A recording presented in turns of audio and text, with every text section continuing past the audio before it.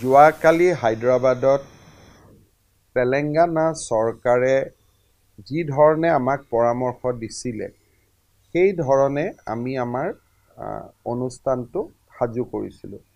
তেখেতসকলে আমাক কৈছিলে যে চাৰমিনাৰত এই প্ৰগ্ৰেমটো হ'ব নালাগে কাৰণ তাত জুম্মা নামাজ আছে। চ' আমি তাত অনুষ্ঠানটো কৰা নাছিলোঁ। তেলেংগানা চৰকাৰে আমাক কৈছিলে যে অনুষ্ঠানটো MJ ৰোডত হ'ব লাগে। তো আমি MJ ৰোডতে কৰিছিলোঁ। যেতিয়াই অনুষ্ঠানটো আমি কৰি আছিলোঁ তেতিয়া এজন PSO থকা তেলেংগানা যি চৰকাৰ আছে, TRS যি পলিটিকেল পাৰ্টি আছে, তাৰ কাৰ্যকৰ্তা এজন মঞ্চলৈ উঠি আহে আৰু অলমষ্ট জিৰ' ডিষ্টেঞ্চত মোক সোধে আপুনি তেলেংগানাৰ মুখ্যমন্ত্ৰীৰ বিৰুদ্ধে কিয় কৈছে। তেতিয়া মই তেখেতক ক'লোঁ যে মইতো ভাষণ আৰম্ভই কৰা নাই। চ' মই কি ক'ম কি নক'ম এইটো আপুনি কেনেকৈ জানিব। চ' ইন ডেট 30 ছেকেণ্ড তেওঁক তাৰ ৰাইজে তলত নামাই লৈ যায় আৰু তাৰ পিছত আৰক্ষীয়ে তেওঁক নিৰ্দিষ্ট দূৰত্বলৈ লৈ যায়। তেলেংগানাত কালি বহু হাজাৰ লোকৰ উপস্থিতিত এইটো এটা ঘটনা স্বাভাৱিকভাৱে দৃষ্টিকটো আছিল আৰু একেবাৰে জিৰ' ডিষ্টেঞ্চলৈকে আহি যোৱাটো ক'ৰবাত নহয় ক'ৰবাত বুজায় যে যি ব্যৱস্থা আছিল সেই ব্যৱস্থাত ক'ৰবাত নহয় ক'ৰবাত শিথিলতা আছিলে। আমি এইটোৱে অনুৰোধ কৰিম যে অতিথি দেৱ ভৱ আমি তেনেকৈ মানো। আমাৰ ৰাজনৈতিক বিৰোধী কোনোবা হ'ব পাৰে, কাৰোবাৰ ৰাজনৈতিক আদৰ্শক আমি বিশ্বাস নকৰিব পাৰোঁ, বাট এবাৰ যদি আপুনি সভাখন পাতিব অনুমতি দিয়ে তেতিয়াহ'লে সেই সভাখনত নিৰাপত্তাজনিত ব্যৱস্থা গ্ৰহণ কৰাটো সকলোৰে বাবে সমীচিত।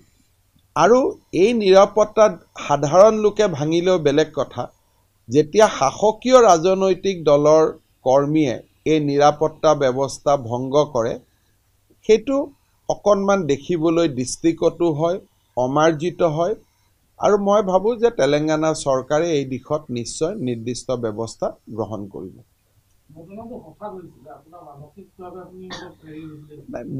মই ইমান ৰিয়েক্ট কৰা নাছিলোঁ কাৰণ তেখেত আহিলে ওচৰ পালেহি। মই প্ৰথমতে ফ্লেগখন দেখিয়ে মই গম পাইছিলোঁ যে হি ইজ ফ্ৰম TRS আৰু মই মোৰ যিটো যি ধৰণে মই থাকোঁ, যি ধৰণে মোৰ নেচাৰ সেইটোৱে মই মেইনটেইন কৰি আছিলোঁ আৰু সাধাৰণতে এতিয়ালৈকে ক'তো ভয় খোৱা নাই। এতিয়ালৈকে ভগৱানে ভয়টো সোমাই দিয়া নাই মূৰত বা অন্তৰত, দেখা যাব। I think that it is a little bit of premeditated. When the person come to me, he asks me why I have spoken against the Chief Minister of Telangana. But by that time, I have not started speaking. Only the organizer was speaking. I was not speaking even a word. So from that, I can guess that it was a pre-planned and premeditated things.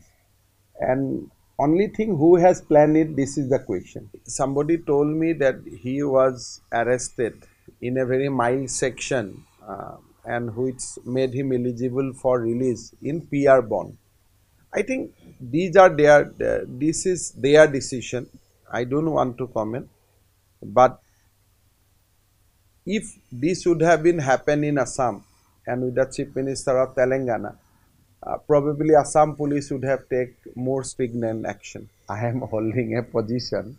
I cannot be nervous or I cannot be angry or I cannot be frustrated. So, I mean, you have to carry your office well. I was there. I am aware that I am Chief Minister of a state. So, I have to take that things along with me. Sometimes police do assess the security. But I always ask my police, give me such security which will be there with me even if I am not CM. So I should not, this is my stand, but what they do, it is their job. But fine, I mean, too much security takes away from people.